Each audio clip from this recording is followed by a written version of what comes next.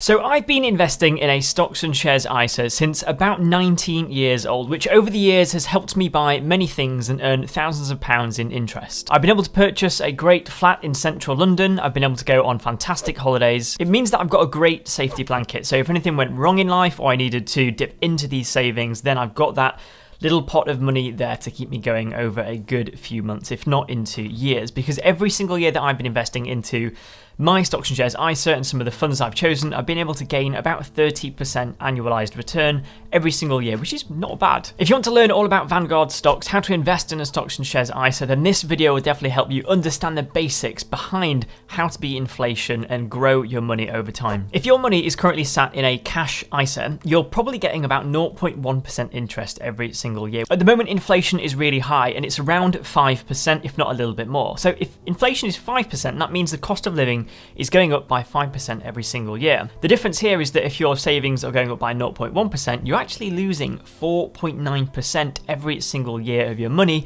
if you're not making sure that your interest is above inflation. Don't get me wrong, when you start out investing, it can be quite daunting and scary hearing loads of terms like ETFs, bonds, equities, indices, all of this jargon that's going on. In this video, we're going to simplify all of this and I'm going to help you understand how to get started in investing. A stocks and shares ISA is really similar to a normal cash ISA in the UK, where at the moment you can put up to £20,000 in there every single year completely tax-free.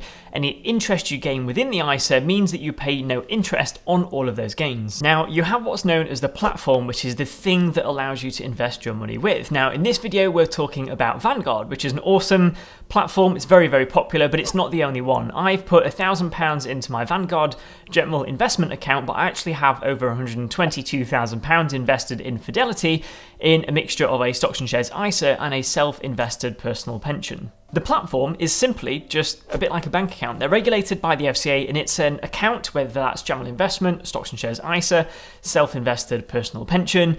You put your money into it and then they allow you to invest your money through different funds. So usually what you'll find is that there is a small platform fee for using their services and all of the user interface and all the stuff they provide in that particular service just to hold your money. Secondly is the fund fee. So now we're in the platform, we've invested our money into it.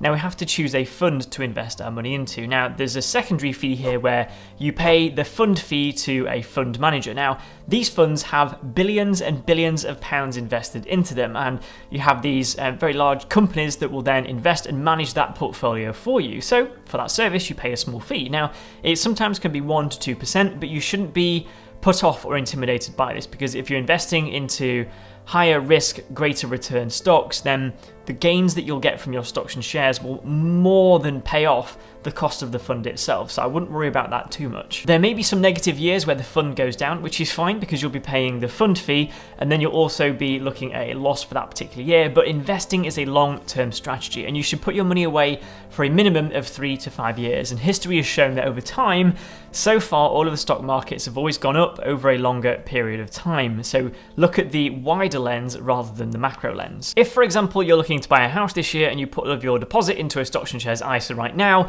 it's not the most sensible option because the market could go down, and that means that when you need to pull your money out to use it for the house deposit, you might have made a loss rather than a gain. Now, there are 3 different types of funds in Vanguard. Firstly, you have the equities, then you have the fixed income, and then you also have the blended funds, and each of these are very different in their own ways. Firstly, the equity funds are the really common stock market exchanges that you see all over the world, like the S&P 500, which is the top 500 companies in the US. You've got the FTSE 100, which is the top 100 companies in the UK, as well as the global markets, including Asia Pacific, Japan, and many, many more. This essentially means that you can invest your money in any market all over the world, depending on the risk rating and your own risk appetite. Equity funds are great, and many people, if not the majority, invest into these because they're super simple, they're super easy, and rather than having to pick the individual companies and research them that you're putting your money into, instead an index fund is an accumulation of what could be up to hundreds of different companies with a different weighted allocation. So your money goes into the central equity fund and then it's distributed across all of those companies. It's also great because as some companies go down, some will also then go up at the same time. And the whole idea of an index fund or an equity fund is to try and balance out all of those losses and gains to get some form of gain in the entire portfolio. One of the big no-nos when it comes to investing is putting all of your eggs into one basket. Now, the worst thing you could do is put all of your money into Bitcoin, for example, because it's extremely volatile and it could massively go down. But if you start to spread your money in an index fund across Microsoft, Google, Apple, Facebook, all of these different companies, you can start to minimize. So if Facebook went down but Google's going up, it kind of balances out those scales somewhat and hopefully stays positive. The only downside of these types of funds, for example, like me, where I predominantly invest into the US markets, into big tech companies, if there's then an economic issue in the US, then that means the entire fund is likely to go down because all of those companies are linked to the same stock exchange in the US. The S&P 500 is a great example with all of these American companies. Now, a lot of my money is invested there, and over history, predominantly over the past 90 years, it's gone up about 10% every single year, and that is compounded growth year on year on year, going up a further 10%. Some years are down, some years are up more, but overall, that averaged annualized return is about 10%, which is really, really healthy. You could also go for a fund more closer to home, like the FTSE 100, which includes companies like HSBC, Lloyds Bank, GSK, BT, Aviva, ITV. These are the top 100 companies in the UK listed on the UK Stock Exchange. So you know that they are big, they're trusted, they're making healthy profits, and you're investing your money into well-known brands. Check out funds in more detail on Vanguard. All you have to do is go onto the What We Offer section of the website, and remember to select the detailed toggle, which will then show you performance over the past 5 years. If you click on the individual funds, you can see how many companies it's investing into, as well as the top 10 allocation. Equity funds overall are known to be a little bit more risky and a little bit more volatile, but over the long term, they tend to go up. It's one of those where there's greater risk, but also greater reward. It means that in a good year, you could gain anywhere from 10% plus on all of your stocks and shares. In a bad year, it could go down 5 to 10%, but it's all about investing for a minimum of 3 to 5 years so you can ride out any negative years and still benefit from some really strong, positive, profitable years that these companies have. For me, over the past 5 years, I've managed to gain about 30% every single year by investing more into the American markets and specifically into the US tech companies like Facebook, Google, Amazon. All of these have had some really healthy returns over the past few years. The second type of fund on Vanguard is a fixed income fund. Now, this essentially is a bond. Now, we've already explored that index funds are essentially the stocks of some of the big major companies in the UK, in the US, and all over the world. Bonds are actually really, really simple. It's essentially a government loan, and that's it. And as the interest is repaid back, you start to get some of your money off the back of it. So you help fund the bond.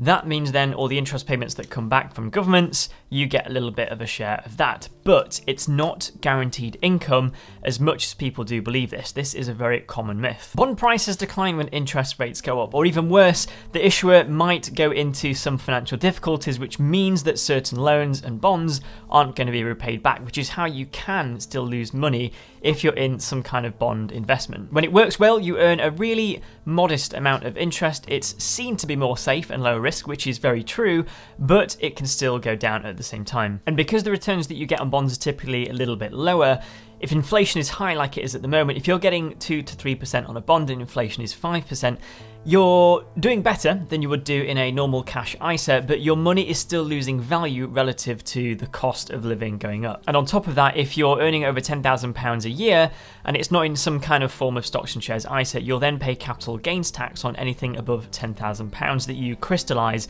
upon taking money out of the bond. On Vanguard, all of the fixed income funds show risk rating of about 2, 3 or 4, which is considered low to medium low, which isn't too bad. And as you can see, over the past 5 years, the performance has been pretty modest with a few percent gained every single year. However, this year, things are a little bit more turbulent and therefore there has been a small loss. Now, I don't personally invest in bonds, I never have, and I don't think for the current stage of my life that I will, because bonds are more safer, they're less risky, but because of that, they have lower returns. Now, I'm in my late 20s, and for me at my stage of life, I can afford to take higher risk and put my money into riskier, more volatile stocks and shares in the hope to get greater returns, because I've still got a whole lifetime ahead of me to ride out any waves of recessions, crashes, dips, all of that worrying stuff. I can still ride all of that through and hopefully get some gains off the back of it. With all that being said, bonds are still a decent investment. They're going to be better than anything you can currently get in any savings account in a bank. They're slow, they're safe, they're stable. There's a really small risk with it, but with investing, there's always a risk. So they're not a bad option if you're looking to go into low risk investing, but to try and beat what you can get in a bank account. And over the past 5 years, when you look at all of the bonds on the Vanguard website, the performance is ranging anywhere from 2 to 10%, so they're really, really not that bad. If you get the right bond, you could actually beat inflation and earn extra money on top of the cost of living crisis. Lastly, and I think most excitingly, are the Vanguard Lifestrategy funds. Now, we've covered what the index funds are, and we've also covered what bonds are. Now, these Lifestrategy funds are essentially a blend of the two, and that's why it's known as a blended fund. Because the bonds are seen as lower risk and the index funds and equities are seen as higher risk, they merge the two together. And when you look at the Lifestrategy 20%, 40%, 60%, all this is saying is that it's a mixture of bonds versus the higher risk equities. And really, this is all about you and your risk appetite. If you choose the 20% Lifestrategy fund, this means that 80% is in the more secure bonds and slower growing,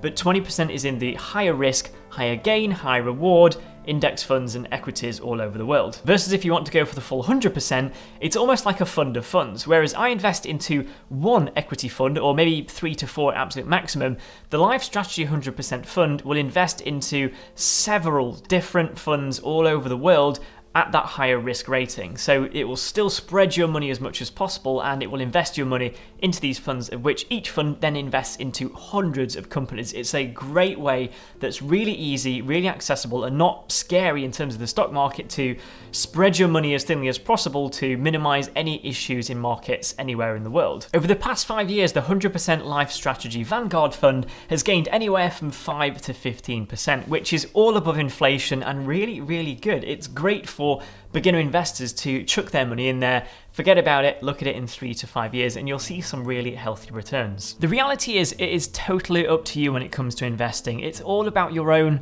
personal risk appetite. You could go for a really small bond that's low return but also low risk, or you could go for the most riskiest fund on the entire Vanguard platform, but in the hope to get the highest returns. If you want to find the highest returns on Vanguard, all you have to do is go to the entire list of funds, click on the detailed toggle, and then scroll down to the US equity funds, and here you will see the S&P 500 and the US Index Equity Fund. The top 3 are the North America Index Fund, which gained 23% in the past year. The S&P 500 has gained 22% in the last year, and the US Equity Index Fund has again gained another 24%, and 2021 to 2022 have gained a very similar 16 to 19% in that particular year, so very, very healthy returns. But past performance is not an indicator of future performance, and that's something to bear in mind. I'm starting to put more money into Vanguard. At the moment, I've just put £1,000 into 2 different funds, and they are the stock market index funds. One is the S&P 500, and then the other is the US Equity Fund. Now, the reality is on these, they're actually pretty similar funds. Their top 10 holdings are really big American companies with a little bit of a weighting into the tech sector, like Apple, Amazon, Microsoft, Facebook, all of these well-known brands that I'm investing money into. But this is because I think that they are great companies, they have huge potential ahead of them. It's been a little bit wobbly this year, but in the grand scheme of things, they're pushing, they're innovating, they're doing incredible things, and they're expanding their businesses. Over time, I'll likely diversify more of this into emerging markets and try and spread out the money a little bit wider to put all of those eggs in different baskets, and that's a great way to invest. But at the moment, a lot of my money is stored on the Fidelity side in Fidelity funds as a mixture as a stocks and shares ISA and a self-invested personal pension, which is about £120,000 to £122,000 valuation at the moment, and that's distributed into technology funds as well as a lot of the American markets. The funds tend to follow the NASDAQ exchange, which is more of a technology-based stock exchange in the US, and the performance over the past few years for 2018 to 2019 gained 39%, and in 2019 to 2020 it gained another 41%, which is absolutely awesome. Last year it gained an extra 24% on top of that as well. So they've been performing really, really well. Now you've mastered the art of understanding investment funds, you'll need to be able to put more money into them, which is why this video here will really, really help you. And this talks about how I save over 70% of my own income to help you and inspire you to save more of your own money to invest into the stock market. So definitely check out this video here because it will really, really help you.